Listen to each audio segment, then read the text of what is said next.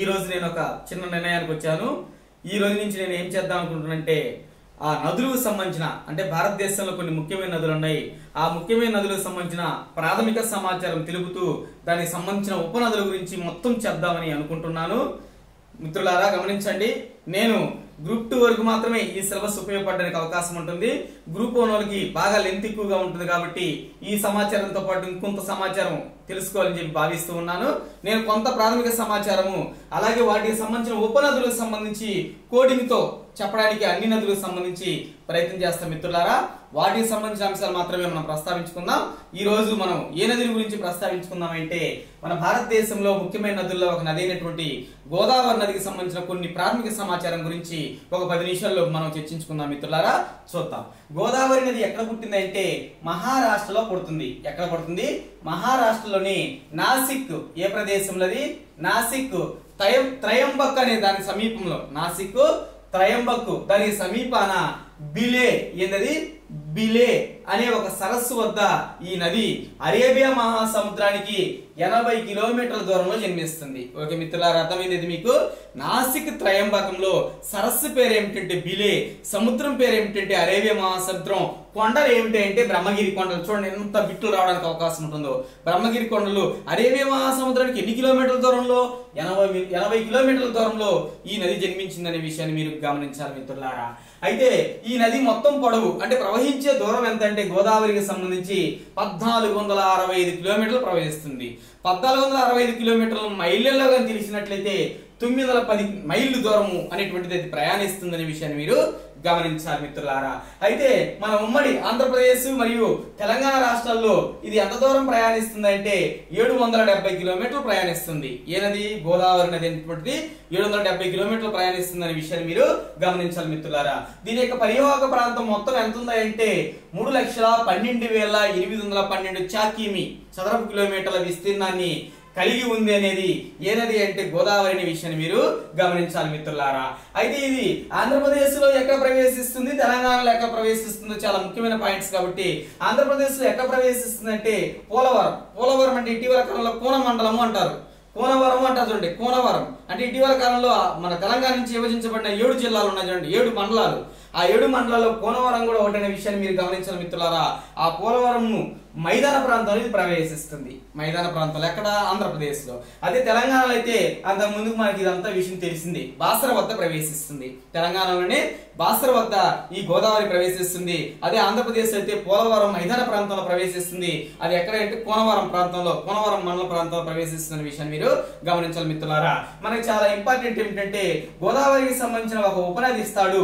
ఇది ఏ నది అంటే ఏ నదైనా ఒక ఉపనది ఇస్తాడు. ఇది దేనికి సంబంధించింది అడుగుతాడు. ఒక్కోసారి 3 మాత్రం సంబంధించి ఇస్తాడు, ఒకటి సంబంధించింది ఇచ్చి గోదావరికి ఉపనదుల్లో ఈ క్రింది వాటిలో లేనిది ఏమిటి, అలాగే 4 ఇచ్చేసి ఈ క్రింది వాళ్ళ గోదావరి నదికి సంబంధించిన ఒక ముఖ్యమైన ఉపనది ఏమిటి అని చెప్పి ఇలా అడగడానికి అవకాశం ఉంటుందనే ఉద్దేశంతో దాని ఒక చిన్న కోడ్ రూపంలో, కొండగుర్తు రూపంలో పొందుపరుచుకున్నాం. అది కానీ మీరు కానీ అర్థం చేసుకున్నట్లయితే ఆటోమేటిక్ గా మీరు అవగాహన చేసుకుంటారని నా యొక్క అభిప్రాయం మిత్రులారా.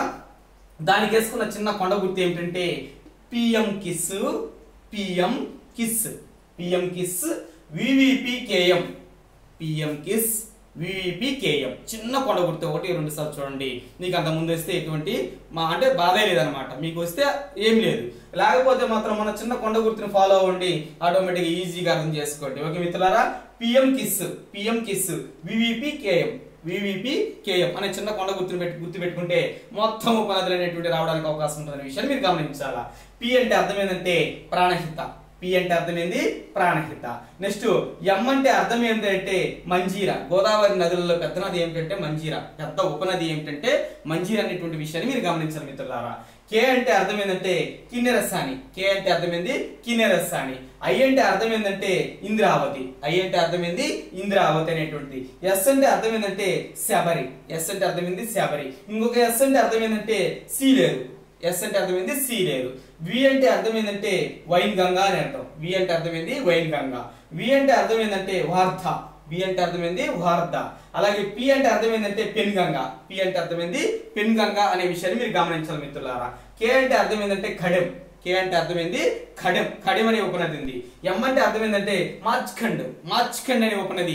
ఈ విధంగా పిఎం కిస్సు వివిపి కేఎం అనే చిన్న కొండ గుర్తును గుర్తుపెట్టుకుంటే ఏ ఉపనది ఇచ్చినా కానీ మనం ఈజీగా ఐడెంటిఫై చేయడానికి అవకాశం ఉంటుందనే విషయాన్ని మీరు గమనించాలి మిత్రులారా. ఇది మనం గుర్తుపెట్టుకోవడానికి చిన్న కొండ గుర్తు అనే విషయాన్ని మీరు గమనించాలి. అలాగే గోదావరి నదికి సంబంధించిన కొన్ని ముఖ్యమైన అంశాలు తీసుకున్నట్లయితే గోదావరి ఎన్ని రాష్ట్రాల్లో ప్రవహిస్తుందంటే మహారాష్ట్ర, మొట్టమొదటి పుట్టేది మహారాష్ట్ర, ఆంధ్రప్రదేశ్ లో ప్రవహిస్తుంది, అలాగే తెలంగాణలో ప్రవహిస్తుంది, ఛత్తీస్గఢ్ లో ప్రవహిస్తుంది, అలాగే ఒరిస్సా, అంటే మొత్తానికి 5 రాష్ట్రాల్లో గోదావరి నది ప్రవహిస్తుందనే విషయాన్ని మీరు గమనించాలి మిత్రులారా.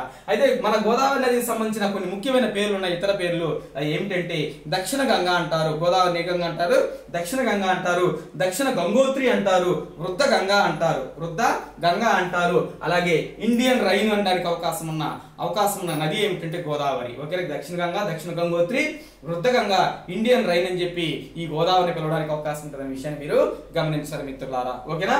నెక్స్ట్ ఈ గోదావరి ధవళేశ్వరం, గోదావరి అనేటువంటి ధవళేశ్వరం వద్ద అఖండ గోదావరి ఏమవుతుందంటే ఇది 7 పాయలుగా చీలుతుంది. ఎన్ని పాయలుగా?